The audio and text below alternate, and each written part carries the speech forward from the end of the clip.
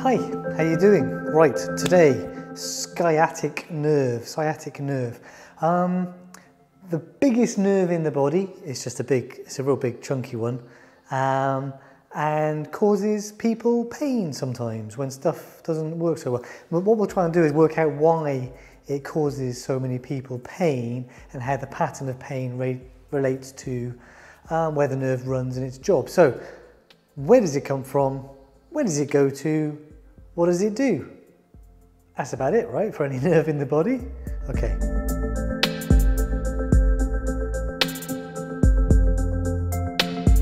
And I'll try to describe the anatomy of the sciatic nerve fully, but briefly.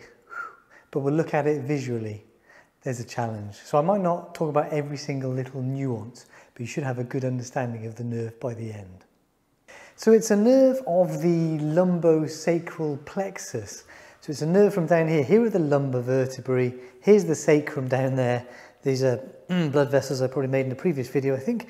And the lumbosacral plexus is formed by spinal nerves coming out from between the vertebrae in the lumbar levels, and spinal nerves coming out through these holes, these foramina from the sacrum. Those spinal nerves come together, separate up, join and form other nerves, and those other nerves largely run into the lower limb. The sciatic nerve is the biggest example of that. Now, that's what we're looking at here. So those lumbar vertebrae and the lumbosacral plexus, and the biggest nerve of the lot here, double coloured on this side, single colour on that side, huge, great, big nerve, because it's got a massive job to do, or a series of massive jobs to do. And a nerve that big must be made up of more neurons than other nerves. So a nerve is a collection of axons, bundles of axons of nerves, or nerve fibres running out to different parts of the body. And the sciatic nerve is formed from a number of roots. So we can see spinal nerves coming out from between vertebrae. These spinal nerves are coming out from the spinal cord, and strictly speaking, this is the ventral ramus of a spinal nerve. That might be helpful for some of you and not for others. We name the spinal nerves down here by numbers and inferior to the vertebra that they pop out between. So the L3 spinal nerve is popping out from between the L3 and L4 lumbar vertebrae. And the sciatic nerve is made up of the ventral rami from spinal nerves L4, L5, S1, S2 and S3. And look, there they are, they're all coming together to form this massive nerve. That is a lot of neurons, and it's a mixed nerve, so it has motor jobs, it's going to innervate muscles, and sensory jobs. It's going to carry sensory information back, largely from the skin. And you can see, well, kind of, that these are the hip bones here. So they're running along the ischium, or ischium, here. That's how it gets its name. Ischion is an ancient Greek word for hip joint and hip. Ischium is the bone. The sciatic nerve runs over the bone, so it gets called the sciatic nerve. Maybe, I think so, possibly. Anyway, it's got the same sounds in there. That's where the name comes from the sciatic nerve. So then, with all of those roots, this region of the body is pretty well protected. The most vulnerable bit really are the vertebrae themselves. The sacrum, well, these bones all fused a long time ago, so those are pretty safe, but it's the lumbar vertebrae.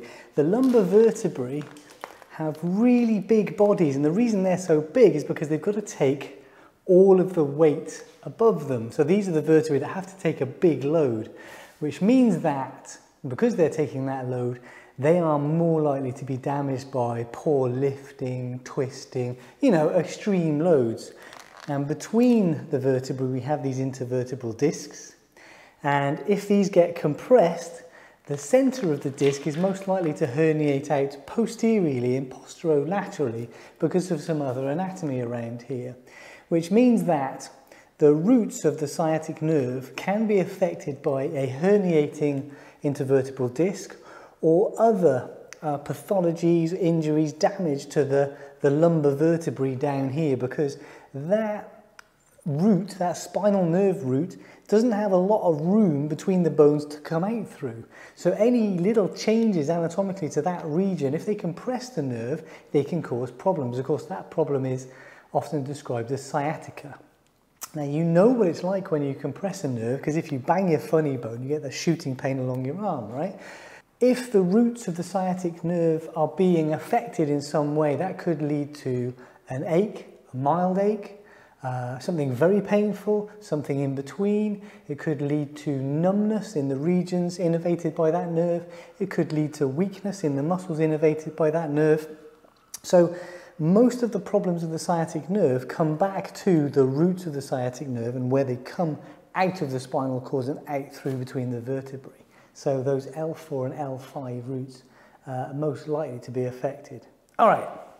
If you are a medical student or other health professional student and you get to look at the sciatic nerve in a real person, a cadaver or something like that, take a look. It really is very, very big. That's not a bad approximation. Often I see it even bigger than that, but it is a very, very big nerve.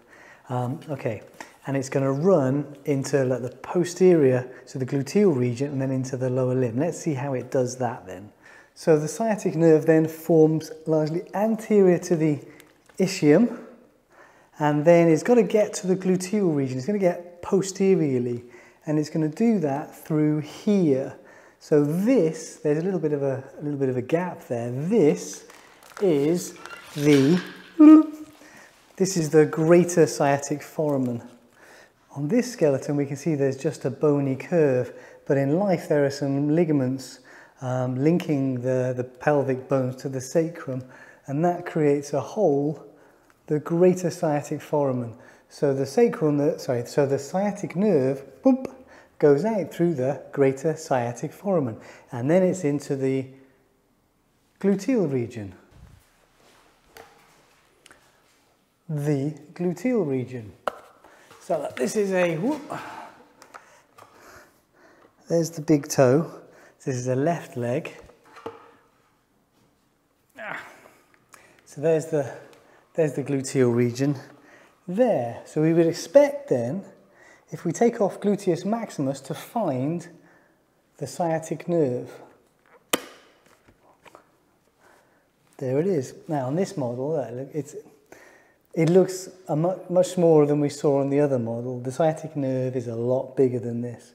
But there it is. You take off gluteus maximus, and there's the sciatic nerve. Now, do you notice that it is inferior? So if you were to give somebody an intramuscular gluteal injection, the safe place to do that would be up here, superior and lateral, well away from the sciatic nerve down there. It is a really, really big nerve. If you were to put the needle through the muscle, you got a really good chance of hitting that nerve, and you never want to put a needle into a nerve because, well, it's a nerve.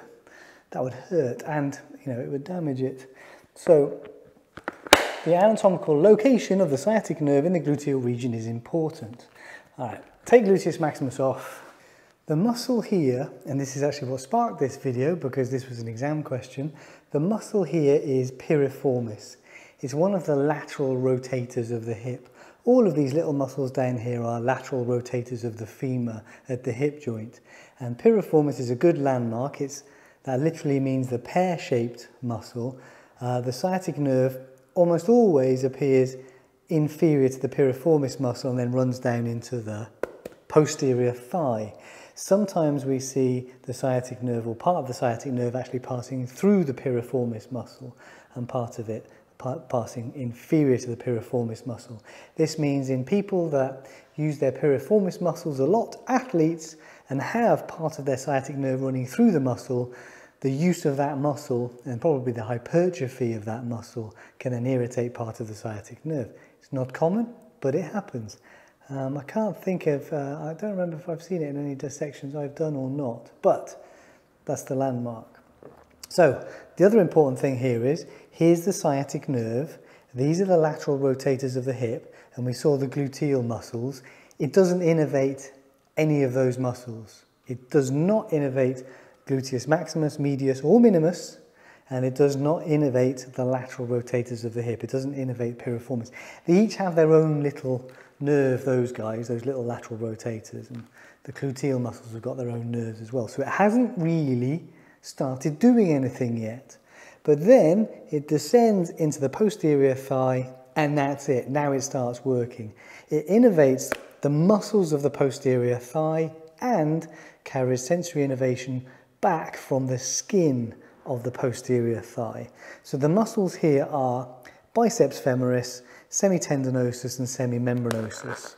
If I take those off, you can see that the sciatic nerve runs deep to those hamstring muscles of the posterior thigh and innervates them as it goes past. It also innervates adductor magnus, the big adductor muscle, a little bit, but the adductor muscles are largely innervated by another nerve.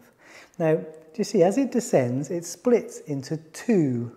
When I'm dissecting this region, in different cadavers, I will find the sciatic nerve splitting into two at different points, but it will separate into two nerves at some point in the posterior thigh. The sense I get is that these two parts are actually held together by connective tissue, and you can kind of tease them apart if you're dissecting to a higher point than it appears as if they actually separate from. So a nerve is a bundle of neurons and bundles within bundles, and that's what we're seeing here. So the sciatic nerve, as it descends through the posterior thigh, splits into the tibial nerve and the common fibular nerve, also known as the common peroneal nerve. It's got an O in the middle there. If you were to mix that up and say common perineal nerve or perineal nerve, you'd be in the wrong region. You'd be up here. Perineal nerves are in the perineum, right? So I tend to say to my students, use the word fibula. It's easier to remember. The anatomy makes more sense, and you're not going to make that little mistake. So the sciatic nerve splits into tibial and common fibular nerves. Now, where do they go and what do they do? Well, there's the knee. Posterior to the knee is the popliteal region. And you can see the tibial nerve runs through the popliteal region with the popliteal blood vessels. And now I'm going to need to dissect. What we see here, this is there's the foot, there's the big toe. So we're looking posteriorly. This is the calf. These are the calf muscles. So I need to take off gastrocnemius and soleus and plantaris probably.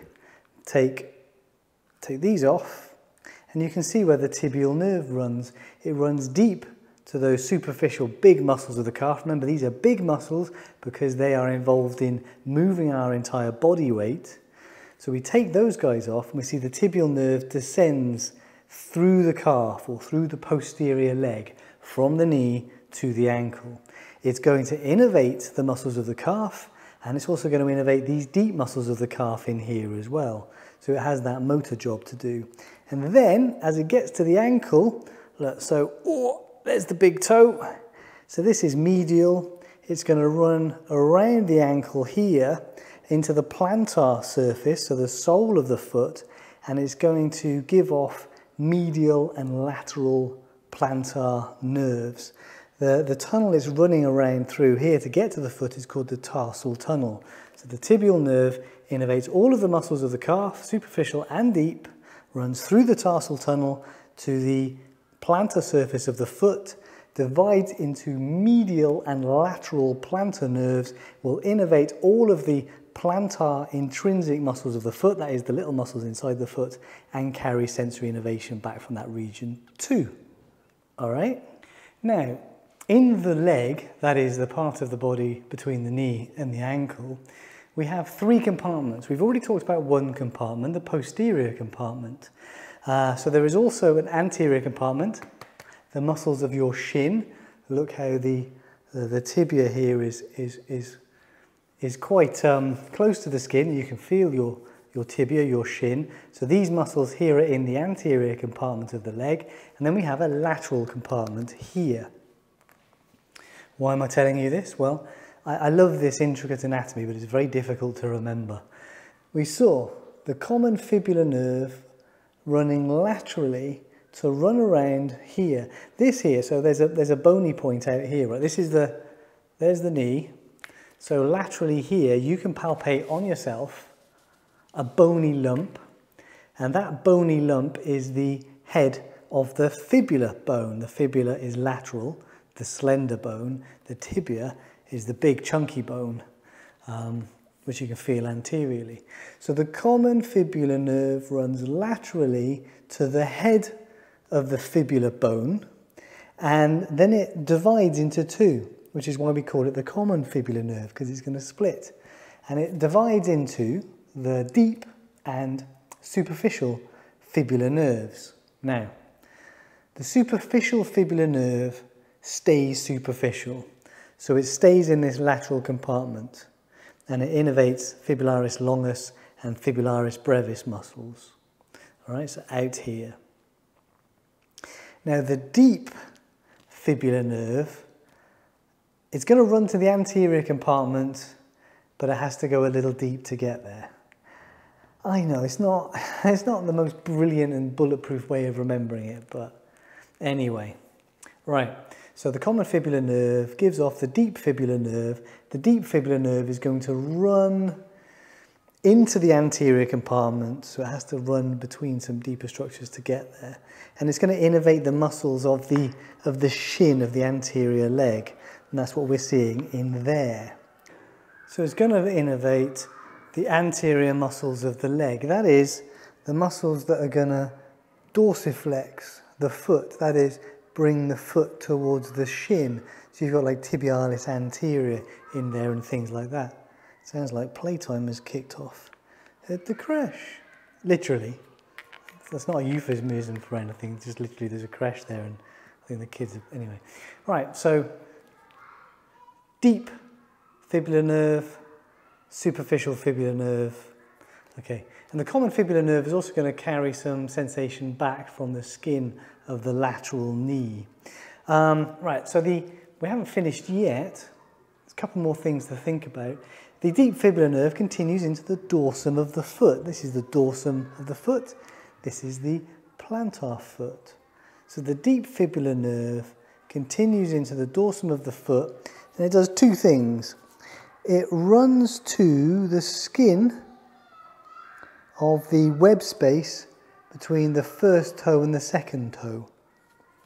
And it innervates the intrinsic muscles of the dorsum of the foot. These are the ones that are going to lift the toes up. So extensor digitorum brevis and extensor hallucis brevis. All right, and then that's it, it's done. All right, so if the superficial fibular nerve carries sensation from the skin over the lateral compartment, and the deep fibular nerve is carrying sensation from the skin over the anterior compartment, and we've talked about the sciatic nerve carrying sensory innervation back from the skin over the posterior thigh. There's one region we haven't talked about yet in terms of sensory stuff. We've talked about the foot as well, right, with the plantar nerves. So there is another nerve, the sural nerve. Now the sural nerve is formed from branches of the tibial nerve and the common fibular nerve that come together. So we kind of have medial and lateral parts. And those nerves come together to form a sural nerve, a superficial nerve of the posterior calf that carries sensory innervation back from part of the skin of the calf and part of the foot. So the sural nerve is also part of the sciatic nerve. Okay, so we have traced the sciatic nerve and talked about its branches and the regions that it supplies in a somewhat brief manner. There is more detail to this if we chose to add more detail. But can you now think of an even more brief way of describing what the sciatic nerve does? And this is the way I normally describe it to students. I say the sciatic nerve innervates the posterior compartment of the thigh and everything distal to the knee. That's the sciatic nerve. And its roots are L4, L5, S1, S2, S3, which is why problems at L4 and L5 can cause problems with the sciatic nerve. The other fun bit is, of course, piriformis and the greater sciatic foramen. But It's the biggest nerve in the body because it has a lot of muscle to innervate and quite a bit of skin. It's got a lot of work to do. If a nerve, you know, has to do a lot of stuff, it's big. Anyway, getting off topic again. But that is the sciatic nerve. That's the anatomy of the sciatic nerve in a nutshell. And if you've read about or suffered from sciatica, that's why damage to or compression of the roots up here causes shooting pains or numbness or tingling or weakness through these parts of the lower limb, because those axons are running down to these parts of the lower limb, and because they're compressed up here, that could be the same as compressing that nerve in other parts of the leg as well. It feels like the problem's in the leg, but actually the problem's up here. Okay, that's enough sciatic nerve. The femoral nerve innervates the anterior compartment of the thigh. We'll do that one day as well. Right, see you next week. I will stop talking now.